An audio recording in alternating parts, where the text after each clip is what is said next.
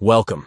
In today's video, we're going to explore a fantastic new update in the Telegram app that allows you to send photos as documents from your PC. This feature can be really useful if you want to maintain the quality of your images or share them in a different format. Let's jump right into the steps. First, open the Telegram app on your computer. If you haven't already logged in, simply enter your credentials to access your chats. Once you're in, you'll see your contact list and recent conversations, making it easy to find who you want to share with. Next, find the contact you want to send the photo to. You can scroll through your chats or use the search bar at the top. Just type in their name, and you'll see the conversation pop up. Click on it to open the chat window. Now that you're in the chat, it's time to send that photo. Look for the attachment icon, which usually looks like a paperclip.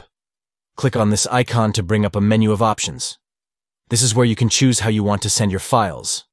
From the options, select File. This will open up your File Explorer, allowing you to browse through your computer's files. Navigate to the location where your photo is saved. Once you find the image you want to send, click on it to select it. After selecting the photo, click Open. This will attach the file to your message.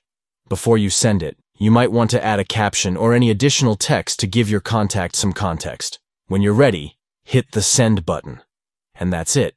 You've successfully sent a photo as a document on Telegram from your PC. This new update makes it easier than ever to share images while preserving their quality. If you found this video helpful, please give it a thumbs up and subscribe for more tips and tricks on using Telegram and other apps. Thanks for watching, and happy sharing on Telegram.